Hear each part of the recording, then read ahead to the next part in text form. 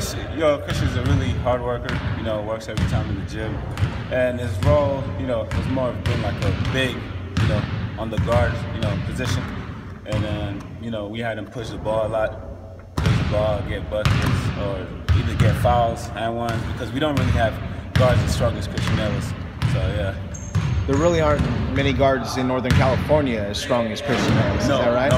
Nowhere near. I played in like AAU, probably the biggest platform in AAU, and I've never seen a guy that's stronger than Christian Ellis. What were your initial thoughts when you arrived on campus 2 years ago? When I first got here, when I saw Christian Ellis play, I practiced and stuff, I was really surprised, because I've never seen that type of level, mentality of toughness, and it was different. I wanted to be in the same position where he was, so. He brings a lot. He does a little bit of everything. Scores, plays defense. It's like our go-to man, really, especially when we need a bucket. Whenever someone blow-bys me or blow-bys any of the guards, we can count on him to be there to help and hopefully get a block. Or if one of our shots are off, we could count on him to be there to get a rebound.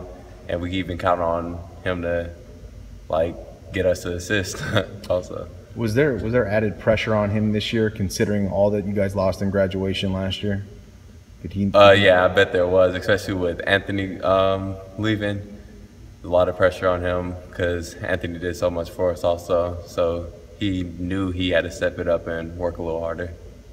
Is it weird to think that, the next step in your guys' journey is away from one another? You guys will both be going off in different directions at the next level. Have you had a chance to really think about that? Yeah, I think about it a lot, especially when you spend so much time with somebody, you create a bond with them, and it's one of my best friends. I'm in the gym with them every day. I'm working with them every day. We hang out every day, so it's gonna be a little weird. It's gonna take some time getting used to not seeing his face.